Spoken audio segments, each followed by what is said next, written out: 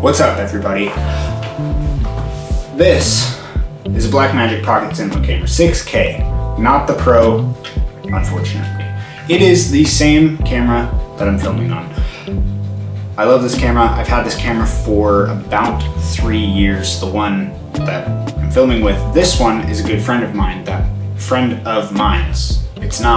this camera is not a good friend of mine. This is a good friend of mine's that he is letting me use because I have a pretty big shoot tomorrow that I am also filming on these lenses, and that means I have to make sure this camera is set up the same as that camera. And with that, diving into something that I've never really dove into prior to this week, which is loading in my own personalized LUTs into the camera. I've shot on productions that already had their monitors like this, but I've never done it myself. And a big part of that was because I thought it was way more complicated than it actually is. So I figured today we'd make a quick little video just talking about how to do it. So we're gonna hop in and do something very quick to load my LUT that I created for this shoot into that camera so that we're on the same page.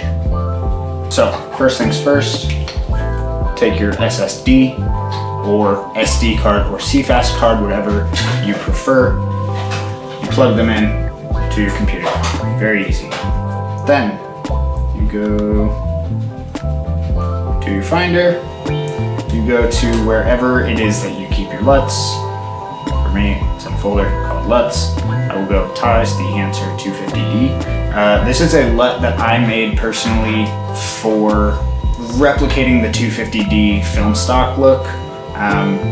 That's it. It's pretty simple. It's nothing too crazy. It's still not my favorite. I'm going to tweak it some moving forward, which is why I'm not offering it to the public. But someday I will have it for you. So then you're going to jump over to your drive, wherever and whatever it is. You're going to just paste it in there. And that is pretty much it as far as the stuff on the computer goes. So eject that safely, don't destroy your footage or whatever else is on there. And now we're gonna switch to the camera. So what I'm gonna do is I'm gonna plug this one in right here, if I can get it into, boom, click that in, nice and easy. So you're gonna go like this. You're gonna go to this little menu button, which you all know and love. You're gonna go over to your LUTs, and down at the very bottom is going to be your import button. It's this one that has arrows in each direction. That confused me a little bit. It makes sense to me now. That's the import button. Click on it.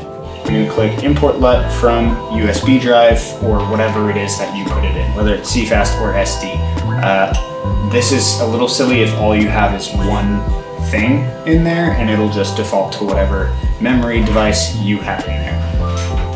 In my case, USB drive. But if you had an SD or a CFast, make sure that you click the thing that you actually loaded the LUT onto, otherwise you'll confuse yourself. So USB.